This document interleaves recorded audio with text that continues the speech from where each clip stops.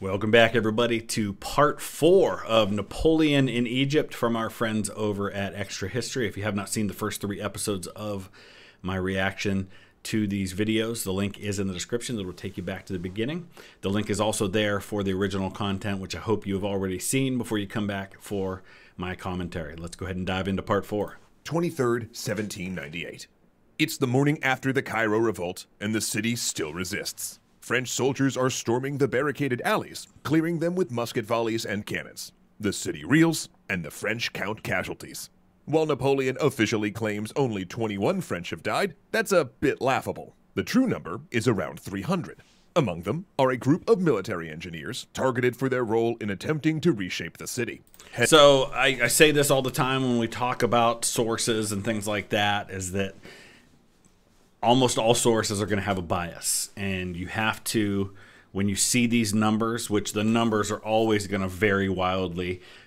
We don't even have exact numbers for 20th century wars in many cases. We have estimates, and those estimates all come from different sources, and you have to kind of weigh those sources. Who's writing? Why are they writing? What is their bias? What purpose do they have for giving the numbers they do? Napoleon obviously has a reason to downplay the numbers. His enemy would probably inflate those numbers. And so the truth is often going to be somewhere in between. Headless bodies float down the Nile. Executed rebels dumped there on Napoleon's orders. French soldiers dump out sacks of severed heads into Cairo's main square. And 6,000 rebels have died in what increasingly resembles a massacre. The sight makes some of Napoleon's officers sick. They had come to bring enlightenment to Egypt, yet Napoleon is increasingly descending into darkness. And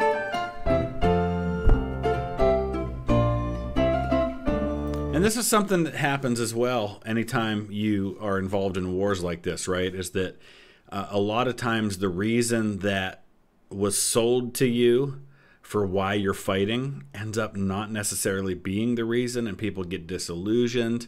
That's why in every war, especially wars that last for a long time, you start to get mutinies. I mean, you see the French army mutiny in World War I. You see that happen with the British or the German Navy at the end of World War I. You see mutinies happening among American patriots at the end of the Revolution because they're not being paid. They're not being given what they were promised. You can only go so long on promises before the reality sets in. Would you like to see the final episode of this series right after watching this one? Well, now with Nebula first, you totally can. Ooh, and stick around for a teaser of Ep 5 after this episode. But hold on, we're getting ahead of ourselves. The revolt of Cairo occurred due to a number of complicated factors, but some of the most obvious were Napoleon's attempt to remake Egyptian society along a French Enlightenment model. The religious equality laws of the French Republic, for example, lifted prohibitions on non-Muslims, thus allowing Christians and Jews to wear turbans, carry swords, and ride horses. Similarly, women were allowed to go unveiled, and the sight of barefaced Egyptian women attending parties and drinking wine with French officers, including some high-class former wives of Mamelukes and daughters of prominent families, raised fury. Yeah, and, I've had a little bit, I've never traveled to some of these countries where that is a part of the culture and part of the religion, but I worked 3 years in the photo lab at a Walmart locally, back before there was digital photography and people still had film that had to be developed, and they'd bring their film in. You could either send it out for a couple of days service, which was cheaper, or you could have it done in 1 hour, which was more expensive, and so I would develop the 1 hour photos.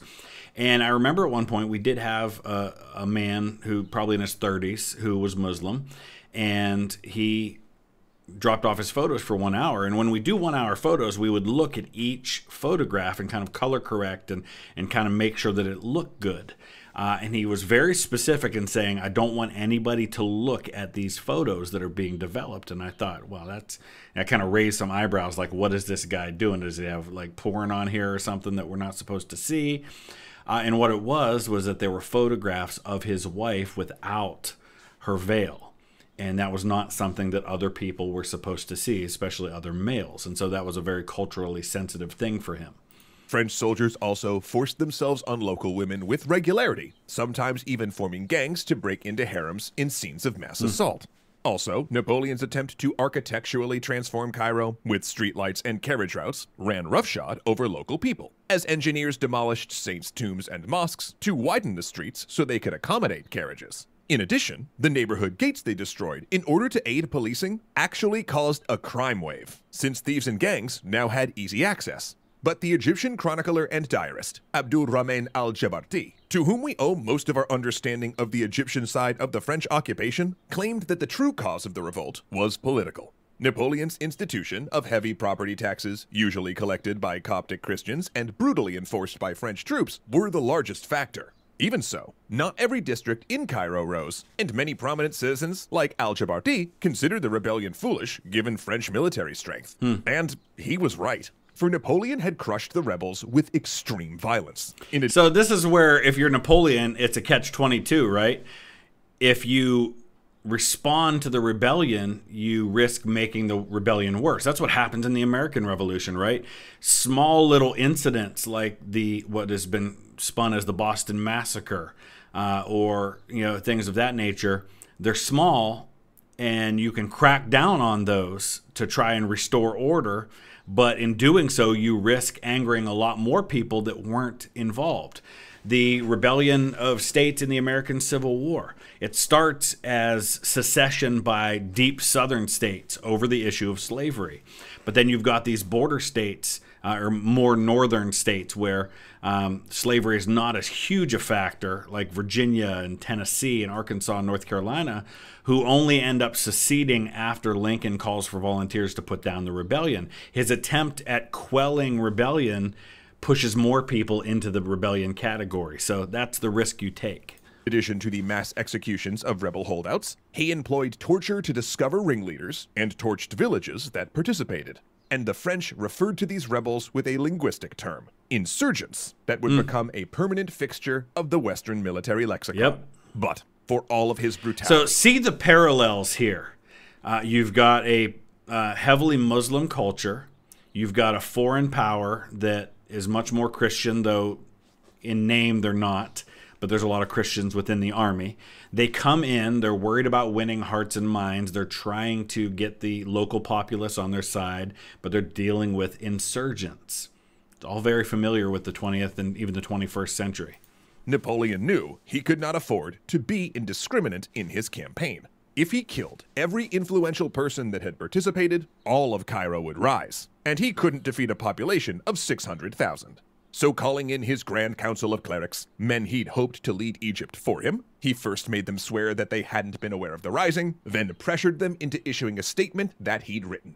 This statement blamed the revolt on outside forces, causing discord between the French and Egyptians, while at the same time lionizing Napoleon in his usual propagandistic style. The beneficent and invisible hand of God, it read, came to calm the sedition. By the council's intercession with the commander-in-chief Bonaparte, the evils that would have ensued were averted. He prevented the troops from burning the city and from pillaging, for he is full of wisdom, beneficent, and merciful toward the Muslims. He is the particular protector of the poor, and without him, all of the inhabitants of Cairo would no longer exist. Yeah, see, despite stamping out an open resistance in Cairo, Napoleon was still deeply insecure, both personally and militarily. I don't see this as deeply insecure. And listen, I've said it more than once in this series already. And I hate saying this because I love extra history and I love pretty much everything they've done, but this feels very biased against Napoleon. I'm not saying that there isn't plenty to criticize Napoleon for, but I think we can do that on the facts without trying to get into kind of the whole judging his personality as we are here. I'm probably not communicating this well, but we don't need to get into the psyche of Napoleon to be able to look at the history of what's happening here. There's plenty to judge here, but to say he was insecure, no. I think he's just doing what a foreign power would do in that situation to try and keep things from getting worse. The military front. His generals had finally pushed Murad Bey out of Upper Egypt, but not before he'd received terrible news from the Ottoman Sultan Selim III. French diplomats had flooded the Ottoman court, trying to convince Selim to recognize French rule over Egypt in exchange for rice shipments. Instead, the Sultan had joined an alliance with Britain and Russia, forming a second coalition against France, and had declared a jihad against French forces in Egypt. There's a fascinating scene, if you've not ever seen Peaky Blinders, which is largely fictional, but it's a really great story, and I'm probably biased toward it because my family comes from the Birmingham area, which is where it's set. But in Peaky Blinders, I don't remember exactly. There's a term they use that I can't repeat on a family-friendly channel, but basically what it is that if you're being bullied by someone who's bigger than you, the way that you deal with that is to go find the bigger bully who's bigger than them. In Peaky Blinders, there's this mobster who comes from America and is trying to run the show. And so what the Peaky Blinders do is they go to Al Capone back in America, who's bigger than this guy. And that's how they are able to deal with it. And so what this guy's doing, he can't take on Napoleon directly, but he can ally himself with the bigger, badder kid on the block who's got the Navy with the British alliance. So just as Murad Bey was on the ropes, foreign jihadis from Arabia and Syria began to reinforce his ranks. Likewise, the Ottoman governor of Acre, who gained the title of the Butcher for his excellence in pursuing rebels on the Ottomans' behalf, not only rebuffed Napoleon's attempt to get him to switch sides, but accepted British aid. Meanwhile, rumors flew that France was about to go to war with its neighbors again. French troops, already deeply unhappy in Egypt, began to fear that their homeland was at risk while they were stranded in a losing colonial venture. Yep. And none were more frightened than Bonaparte. Should France be invaded, he would need to be there to defend it and advance his position. And just as it seemed things couldn't get any worse, he received news that the Ottomans were planning a two-pronged assault on Egypt. The first would marshal at Acre and cross the desert, with another landing near Alexandria. Napoleon acted at once, hoping that if he moved fast enough, he could take Acre and turn back the first force before circling back to defeat the second. So marshaling his army, including an experimental unit of camel-mounted cavalry, he pushed his troops on another punishing march across the desert. French camel cavalry. The first towns fell easily. Then came the port of Jaffa, which responded to Napoleon's request to surrender by decapitating the French messenger and displaying his head on the wall. Angered at the city's resistance, when his troops finally breached the walls on March 7th, he allowed them to sack the city for 2 days, initiating scenes of pillaging, torture, and sexual assault. At the culmination, he ordered 3,000 captured Ottoman soldiers to be led to the beach, where soldiers systematically murdered them with volleys, bayonets, and cavalry charges. The horror of the sack upset more of his own officers, one of whom admitted they would not have performed such mass executions on a European enemy.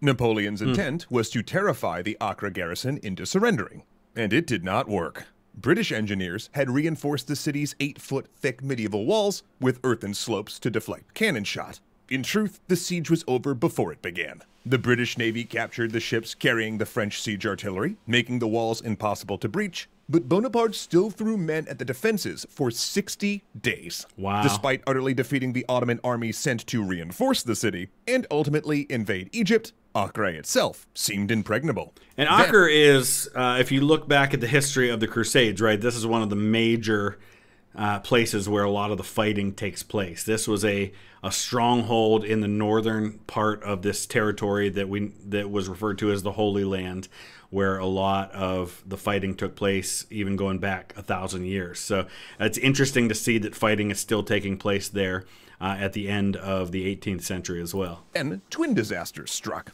First, a bubonic plague outbreak struck the French camp, and second, a British officer sent newspapers across the line informing Napoleon that France was at war with the Second Coalition and had already suffered massive losses in Germany and Propaganda. Italy. Napoleon cut his losses and ended his Syrian campaign.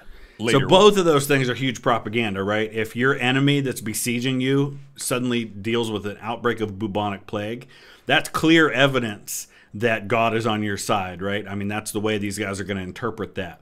And then you go back to the propaganda machine, right? And you play to Napoleon's ego and to the hearts and minds of his troops. There's trouble back home. What are we doing fighting here in the desert against an enemy that refuses to surrender? We should be back home defending our homeland. While in exile, he would recall that he dreamed of making Acre a home base for pushing into India to found an Asian empire, succeeding where Alexander had failed. He had visions, he said, of riding east on an elephant, a turban on his head, and carrying a new version of the Quran, which he'd rewrite to suit his purposes. Heck, maybe he would have founded his own religion. He'd even taken small steps on that path, releasing statements hinting that he was the Mahdi, a messianic figure in folk Islam, said to bring justice at the end times. These odd pronouncements claimed he could read minds to discover traitors and rebels, and that God had sent him to directly destroy the Mamelukes, papists, and bring Egypt back to its antique glory. Real cult leader energy going on there. But that Asian empire was only a bitter dream when the army of the Orient turned back towards Egypt, walking across the desert because they'd eaten most of their horses during the siege. Jeez. Bonaparte walked too, though occasionally he rode a camel. At times, he quietly ordered that plague victims, no longer able to travel and sure to die, be euthanized with opium so the pursuing Bedouin would not torture them. Though despite that grim march, he did return to Cairo in a triumphal procession, declaring victory in turning back the Ottoman army that had tried to come to Acre. Then within weeks, when the Second Ottoman force landed near Alexandria, he routed them in what was more of a massacre than a true battle. Yet even despite that last victory, Bonaparte now knew the French Republic of Egypt had no future. There was really no chance of holding it, and the propaganda value of his great conquest would never be higher than it was right now. And if you are Napoleon and you, first of all, know that you have something to offer your country, let's face it, he did. He was a military genius. He made mistakes, just as all geniuses do. But if you believe that you are vital to your country, then your life is worth more than the lives of your soldiers. And even if you have to sacrifice every one of them so that you can get back to France and help your homeland, that's what you're going to do. Only gradual defeat awaited the army here, and, he'd really prefer others be blamed for that. But still, he did have duties in Egypt, and no orders to return to France. So, he did the only responsible thing a leader in his position could ever do. Told his generals he was carrying out a countrywide inspection, quietly boarded a ship, and ditched them, leaving General Kleber only a letter saying, essentially, "Hey, you're in charge now, pal. Good luck. You're gonna need it." Now, you might be wondering how that decision worked out for, say, Napoleon, Egypt, and France. Well, if so, you are in luck, because the final episode of our Napoleon in Egypt series is live right now. Okay, so that'll be for tomorrow's episode for us. We're going to react to that tomorrow. And there is a lies episode, as there are with most of these series. I don't typically do the reactions to those, but I would definitely recommend that after we complete the series, you check that out. I will check that out on my own. But let me know your thoughts. Use the comment section below, and we'll be back tomorrow with the final part of this. Thanks for watching.